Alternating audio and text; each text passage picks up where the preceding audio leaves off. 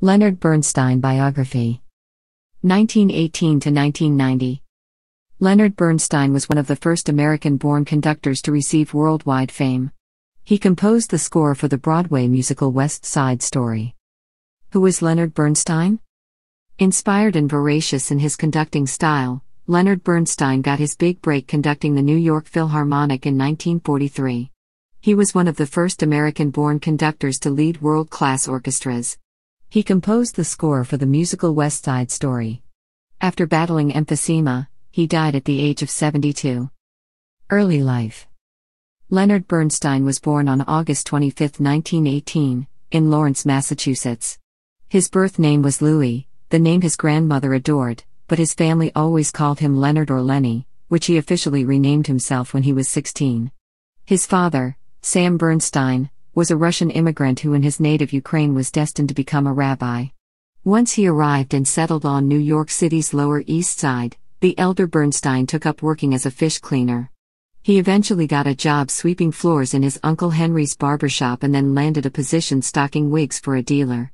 He eventually built a rather profitable business distributing beauty products.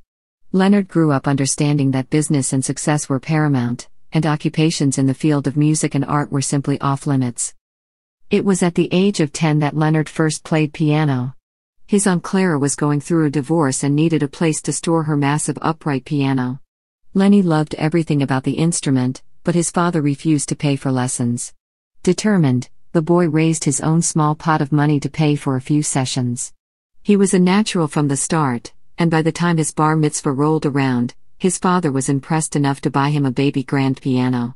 The young Bernstein found inspiration everywhere and played with a veracity and spontaneity that impressed anyone who listened. He attended Boston Latin School, where he met his first real teacher and his lifelong mentor, Helen Coates. After graduating, Lenny entered Harvard University, where he studied music theory with Arthur Tillman Merritt and counterpoint with Walter Piston. In 1937, he attended a Boston Symphony concert conducted by Dmitri Mitropoulos. Bernstein's heart sang when he saw the bald Greek man gesture with his bare hands, exuding a rare kind of enthusiasm for every score.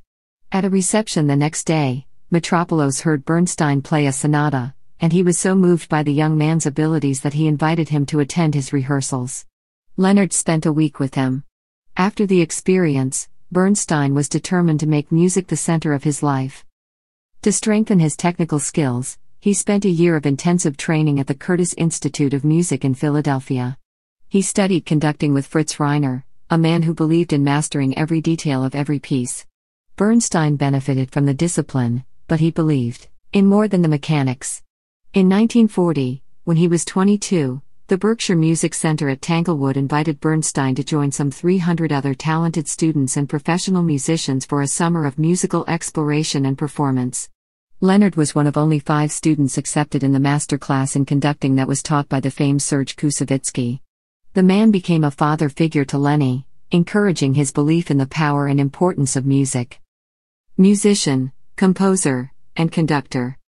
Despite Bernstein's passion and brilliance, he found himself out of work after the summer at Tanglewood. For a while he took odd jobs transcribing music, but then, out of pure luck, he was offered the position of assistant conductor of the New York Philharmonic. Due to the war draft, very few able musicians remained stateside. The conductor Artur Reginsky was given the rather unconventional recommendation of an American-born assistant, the asthma-stricken Bernstein. On November 14, 1943, Bernstein was called at 9 a.m. The symphony's guest conductor, the very prestigious Bruno Walter, had fallen ill. Reginsky, able but generous, ordered Bernstein to step up and conduct that afternoon's concert. Step up he did. The young conductor amazed his crowd and his players. Ecstatic applause implored the New York Times to publish a front-page article about his performance. Overnight, Bernstein became a respected conductor, one who would lead the Philharmonic 11 times by the end of the season.